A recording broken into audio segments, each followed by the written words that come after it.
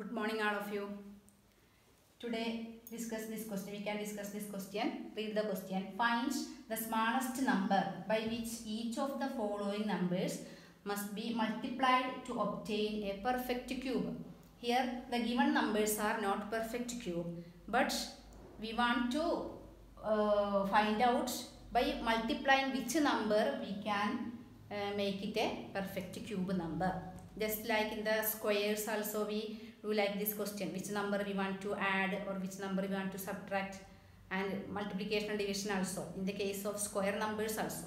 So here the given number, it is not a perfect cube number, but by multiplying by which number we can make it a perfect cube. That is the question. For that, first we try and factorize the given number.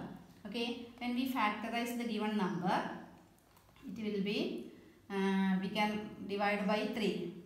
Okay, 81, 3, 27, 3, 9. So when we write its prime factorization, how many 3's are there? 5 into 3 into 3. And if it is a perfect cube, we know that its prime factors will occur in triplets. Okay, triplets we will get. But here we got one triplet, we got triplet of 1 3. But other 2 3's are not in triplet. One more 3 need there to make it a triplet. One more 3 is needed there. So which number we should multiply to get a perfect cube? We multiply by one more 3. So multiply 243 by 3 to get a perfect cube. So next we can write the answer as multiply 243 by 3, because we need here one more 3 to make a triplet. Here only 2 3's are there, but we need 3 3's or triplets of 3 we need to get a perfect cube. So which number we multiply? We should multiply by 3. Then here also we will get another triplet. So that number should be multiplied by 243. Just like this number. This number is also not a perfect cube. Which number we should multiply to get a perfect cube? For that we factorize this. 3. It is possible with 3. So in 15, 5. Again with 3, 75. 3, 5, then 5. So here also when we write its prime factors, 3 have a triplet, but the number 5 is not in triplet. One more 5 is needed to make a triplet there. So which number we should multiply? 675 multiply by which number? 5 to get a perfect cube number. Okay, this is very easy. Just like sometimes the question will ask like this: find the smallest number by which each of the following numbers must be divided. Instead of multiplied, which number should be divided to get a perfect cube? That type question also we can expect. In that case also what we want to do?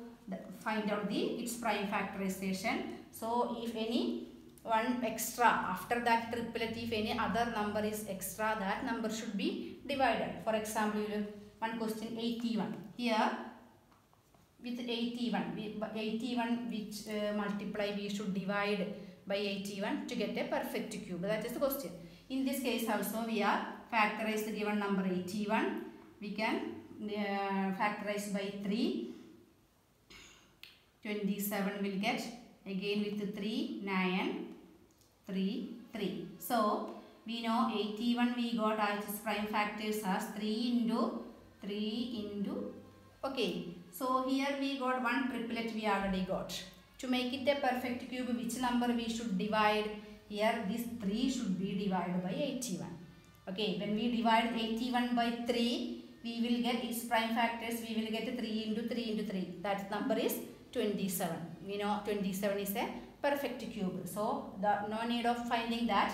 Here the question is which number we should be divide by 81 to get a perfect cube. So after that prime factorization, find out the number which is not in triplet. There is only one number without a triplet.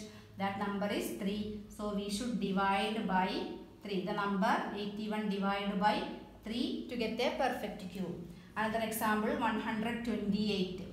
So 128 you want to divide by which number to get a perfect cube? In that case also we are finding its prime factorization. So it will be 64 to 32 to 16, 8, 4, 2. Here we got how many times? 1, 2, 3, 4, 5, 6, 7 times.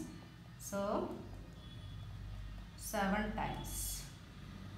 So when we take its triplets like this, here which number is outside that triplet? 1, 2 is remaining after that triplet. So this number 128 we should divide by which number?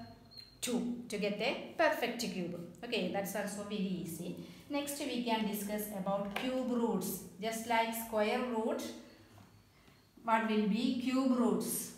That is the inverse of cube. Okay, so inverse operation of squaring, that we know, that is square roots. Just like inverse operation of cube is cube roots. Okay, we know 3 cube, we know that is 27. Okay, so for cube 3 cube, okay, 3 cube we know that is 27. So cube root of 27. Cube root we can use the symbol. For square root we use the symbol just like this symbol. This symbol is for square root. But for cube root we use the symbol, same symbol, and we want to write 1 3 there. Okay, this is called a cube root. So if 3 cube equal 27, then cube root of 27 will be what? 3. Okay, then another we know 4 cube we know that is 64.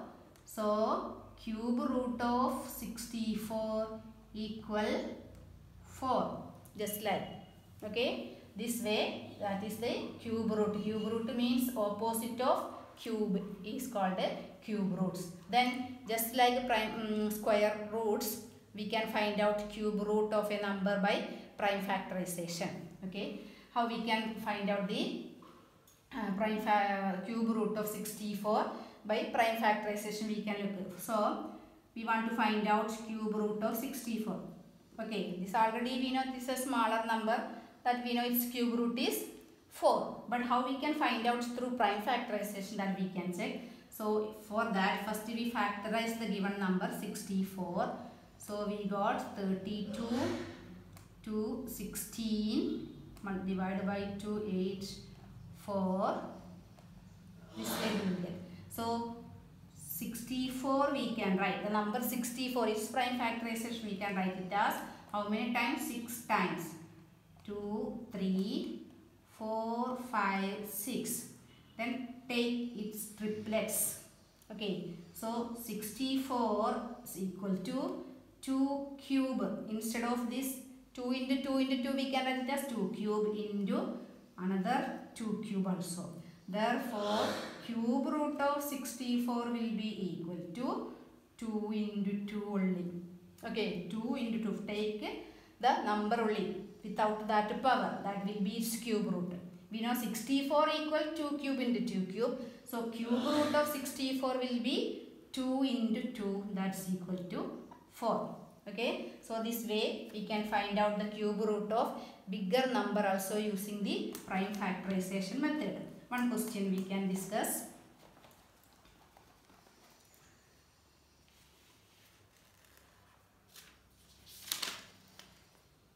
$10,648. We want to find out the cube root of. The question is find the cube root of 10,648. For that we are factorizing the number 10,648. We can divide by 2, 4, 5, 3, 2, 4. Then again with 2, 6, 12, 6, 2. Okay. Again with 2, 1, 3, 3, 1. Next is possible only with 3 is not possible, 5 also not possible. Next 11 will be, it can be divided by 11. 1 in 23, 2 in 21 again. No, in 13 how many 11? 1. Then in 23 how many? 2. 22. So 11 again 1. So 11 into 11. So this number 10,648 we can write it as. We want to write this type. First that number prime factorization we can write it as how many times 2? 3 times. And how many times 11? 3 times 11. Okay. So we can make a triplet form. Therefore cube root of 10,648 equal, from this triplet we can take 1, 2. From the next triplet we can take 1, 11 also. So what will be its cube root? It will be 2 into 11, 22. Clear? It is very easy, just like finding square root through prime factorization method. So all of you study this method, and I will give some homework question also. If any doubts you can call me, and today's revision test question also all of you try to attend. Okay, thank you.